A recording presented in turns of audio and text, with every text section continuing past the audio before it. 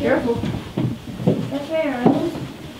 When you get all the way up into the lantern room, underneath of the light, as you get up almost to the top step, you look up and there's a gray plastic piece. You put your finger over that and it tricks the light into thinking that it's nighttime and it activates the light. We haven't found another lighthouse in the United States that you can do that.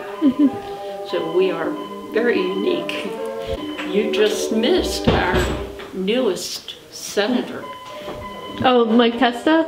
Yes, he was here and had his picture taken with Santa. What a quite historic moment. And I think we're going to see a lot of him here.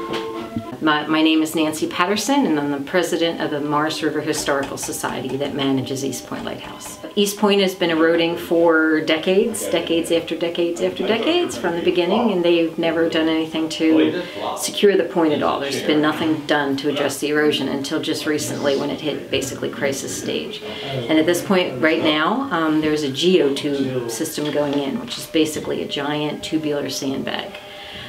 Which will be running part of the way out. They're unfortunately not going to finish the whole project because they don't have enough funding. So we're getting basically a partial Band-Aid fix in the meantime. So where we're standing right now, actually, just to show that inside the lighthouse, this first floor has never breached in 170 years. It's never flooded.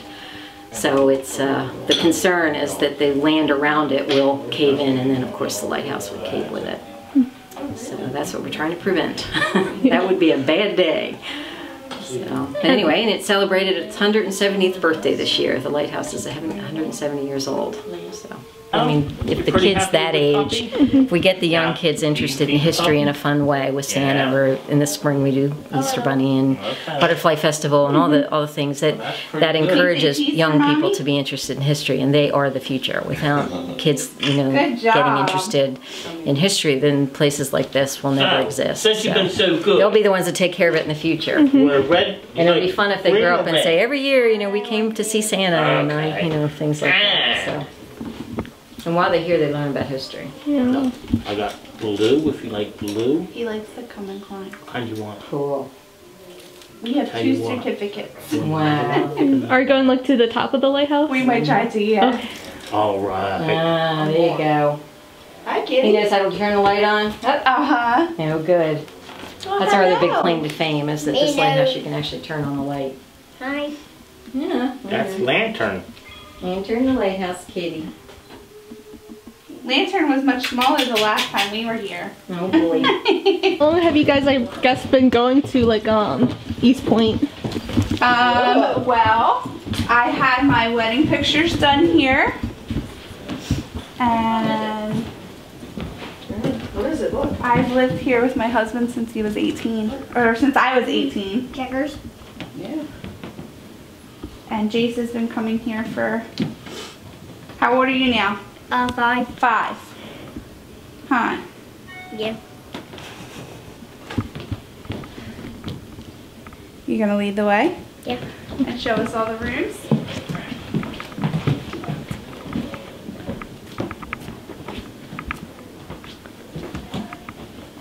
Do you remember how to turn on the light? I don't This remember. one up here, is it?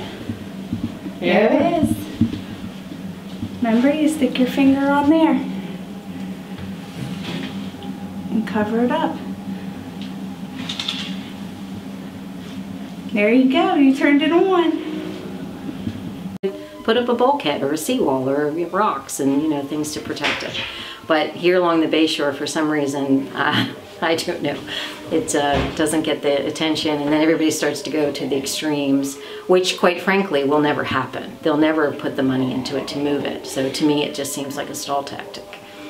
So they really need to do the same thing they do everywhere else. Rebuild the point, do beach restoration, and then secure the point so that it doesn't continue to erode. You never risk a historic building starting with trying to move it. That's like a last resort.